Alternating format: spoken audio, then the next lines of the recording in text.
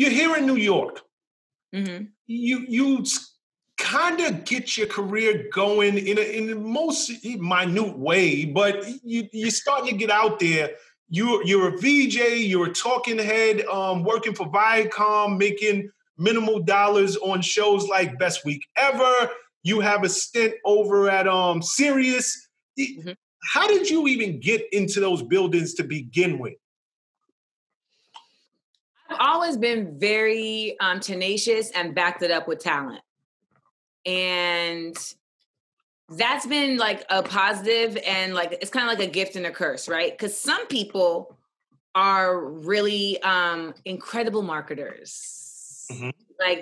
I've had to become really good at marketing. But in the beginning, I had all the talent, but I did not know how to market myself. And it used to frustrate me so much because I would see other people who I knew just weren't really doing anything, but they were so good at making it look like they're doing something. Welcome to the music industry. Welcome to that was the music industry. Like, I just was like, but I know that this is this is bullshit, but they put a little twinkle and a little glitter on it and folks look like they really out here. And it used to drive me crazy because I really am an authentic artist. And I'd be like, that's why I had to give up music, because I realized like, oh, what I actually value has no value in this space, like in a real way. Like me being like a consummate lyricist, and really caring about the au revoir of work and really trying to create and arrange. Folks is like, yeah, but what's your story? Mm-hmm, mm-hmm. And I'm like, what the fuck are we talking about my story for? Did you hear that song? That was a good song. And it's like, oh yeah, but who do you work with? Who's your producer? Like all these things that ultimately it's like you either like the song or you don't like the song, which is what I love about comedy. There's none of that in comedy. Comedy is, are you funny? That's it. Are you funny or not? So what I started, what tipped it all off was really, I was doing spoken word. Mm-hmm. I was doing spoken word, and one night I was at the New York Poets Cafe in New York, and I ran into Caduce, who was a host on TRL, and he was there at just randomly at the show, and I went up to him, and nobody knew me, but I went up to him and I was like, hey, so you're on MTV and I need to be on MTV, so we need to stay in touch. Like there's moments like that where I'm like, who do you think you are? But nonetheless, it got said. So, and he responded in kind, and he was like, all right. And so for the next 2.5 years, like we would touch base. And over that time, he tried to get me like interviews, and every time it would fall through. And then one particular time I was, it was the release of College Dropout. And I had interviewed Kanye at Sirius. And the way that I got into the Sirius satellite radio building was, again, spoken word. Like I was doing spoken word, and I was at a show, and one of the program directors like was at the show. And he asked me to come down there for an interview. And I thought it was going to be an interview, like because I'm a poet. Mm-hmm. But it was a job interview. Oh, wow. So we do the whole interview, like he did this interview with me on air, and then was like, so that was a job interview. I'd really love for you to like have a show here at Sirius. And I was like, what are you talking about? So, but I say all that to say, when I say tenacious and the talent to back it up, it's like I could have showed up there for that interview and completely like been not impressive. But I went in there proud of the work I'm doing and had a really like clear, distinct tone when I was having that interview. And that is what let him know that I would be good on air. And then when I went to see College Dropout, I ran into Caduce.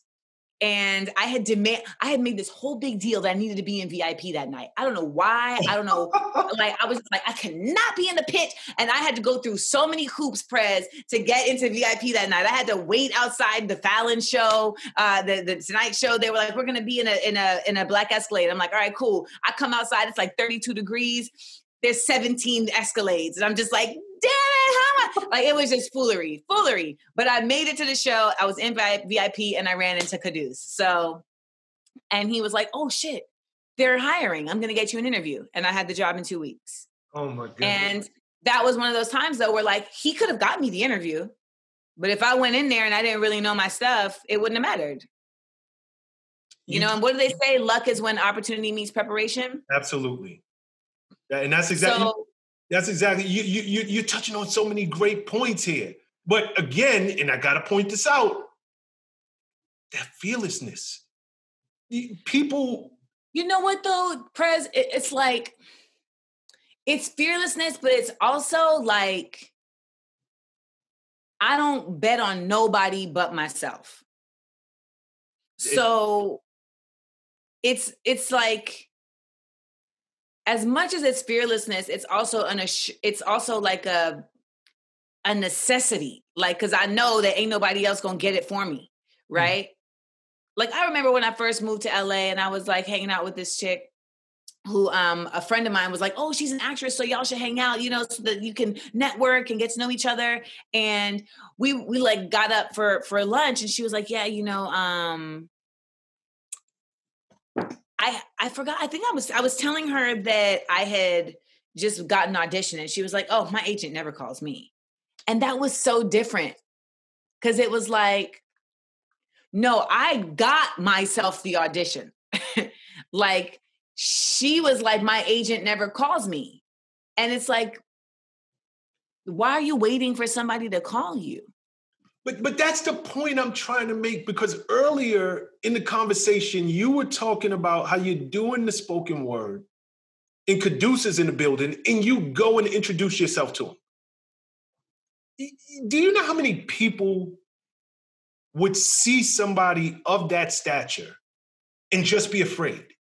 They would just be, well, you know, I'll wait. We'll meet at a different time.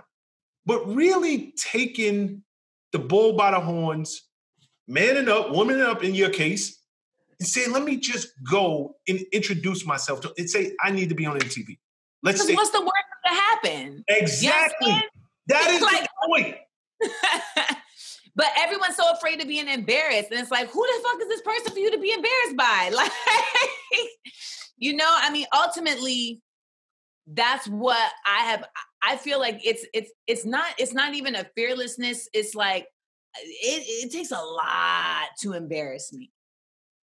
It takes a lot because I don't really,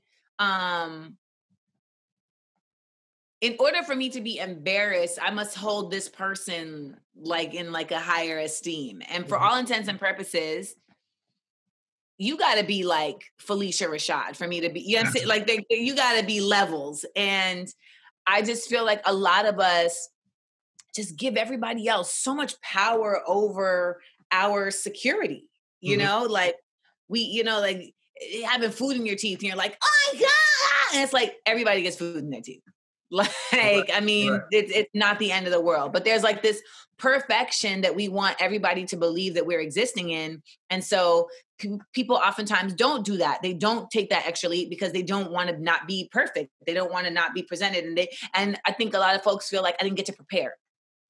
And I will say, like, I am somebody who is really good off the top. Like I kind of have a knack for quick thinking. So, you know, wherever that conversation was going to go, I know that I would have been able to handle. And so some people don't feel comfortable with that. And that's fair, you know, like but then the way you work around that is you're like, hi, I would love if we can like meet at another point, right? Like, it's like, I just want to introduce myself. Here's my card. If there's any way possible, I'd love for us to set time to meet because I feel like, you know, we can connect. And the worst thing they can say is, I'm not interested. It's the worst. And like, if you're shattered by that, then this isn't the business for you.